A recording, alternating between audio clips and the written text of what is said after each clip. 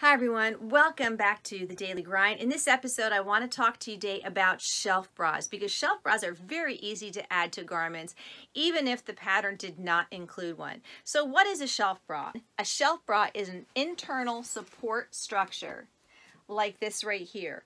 The shelf bra itself, at the side seams, it does not attach to the garment itself, but it does have to attach to the garment somewhere, like at the neckline, the armholes, and sometimes at the shoulder seams if your garment has the shoulder seams.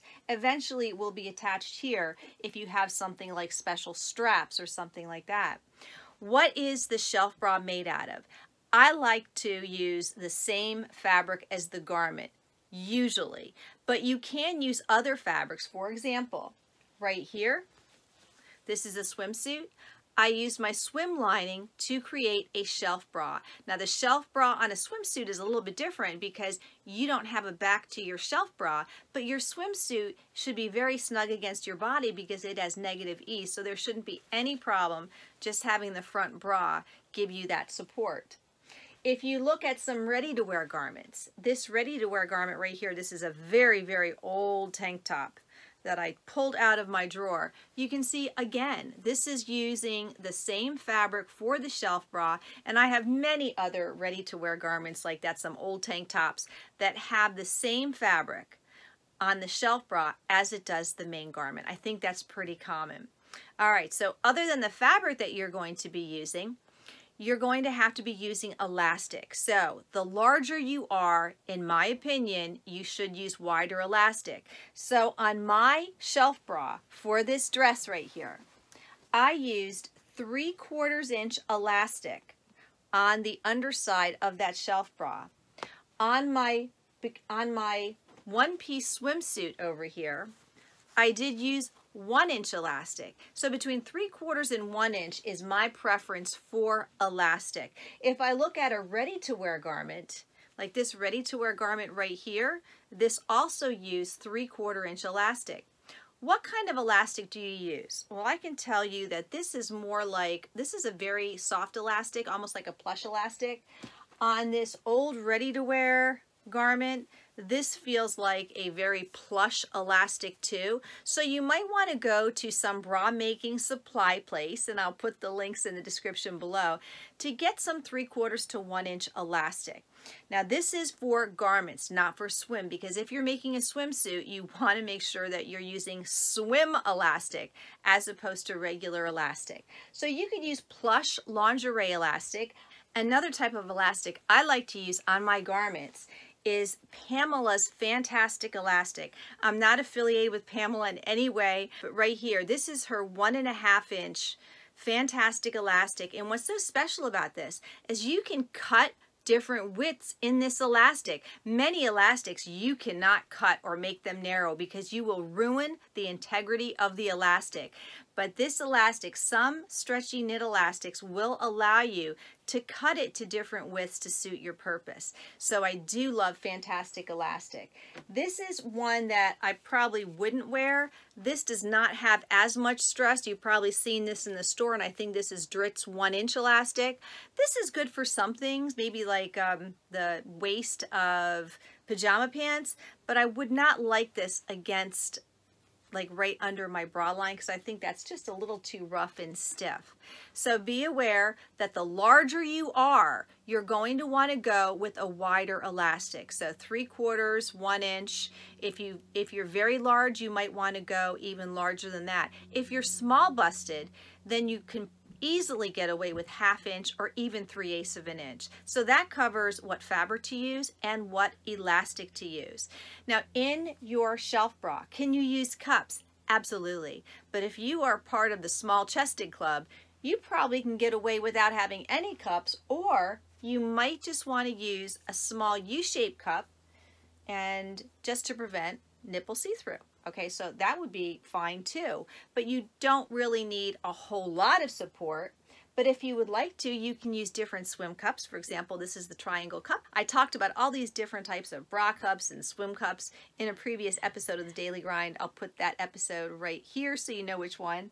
But you can, after you construct your shelf bra, you can put this in Just slide these cups in and move them to where you think they should be placed.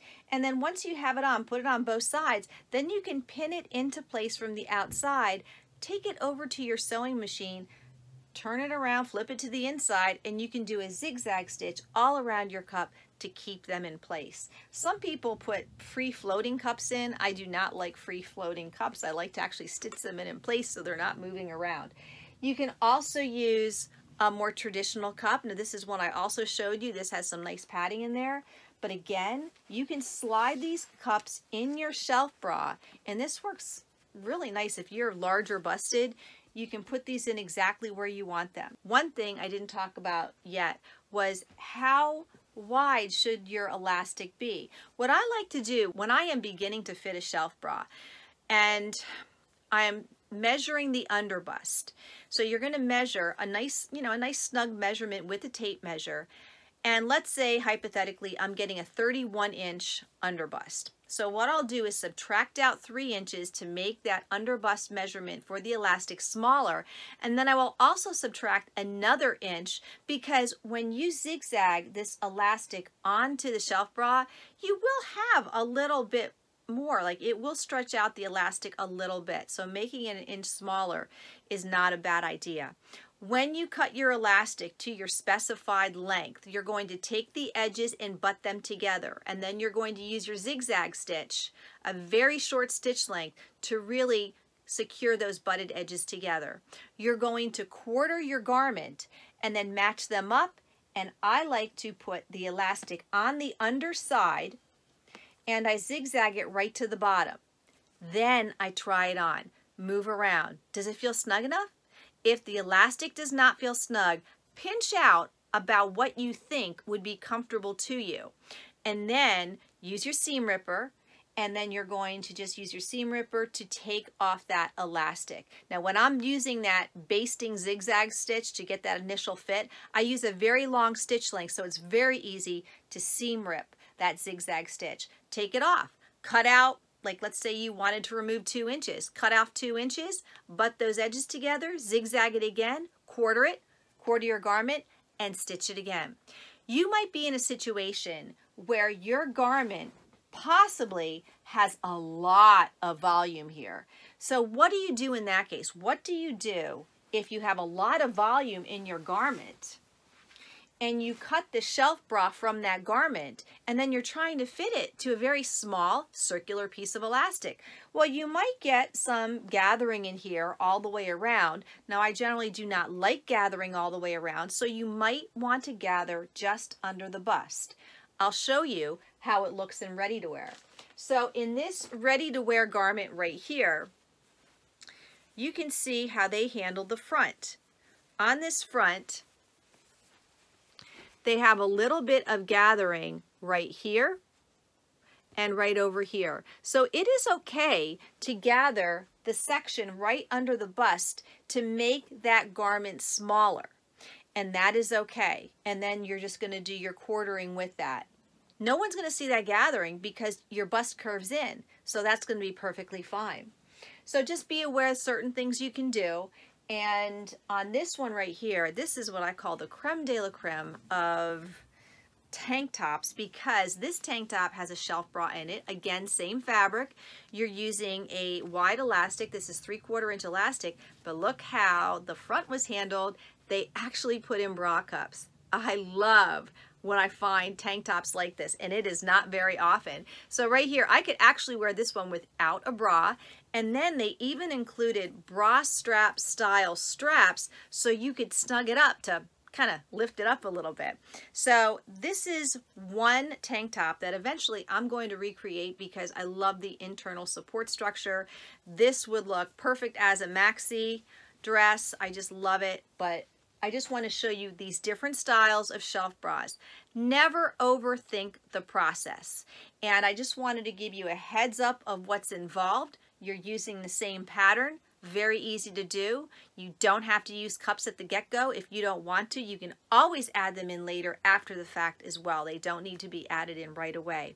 So I hope this little pep talk gave you the confidence to think about shelf bras And in the next couple weeks, I'm going to pull out my pink fabric to make a pink tank top, and I am going to be putting a shelf bra in that garment. Again, I like to wear strapless bras with my shelf bra, so I will probably not put cups in there, but that's just my preference. You do you to get a great fitting shelf bra for your garments. All right, you guys, hope this helped, and I'll see you in the next daily grind.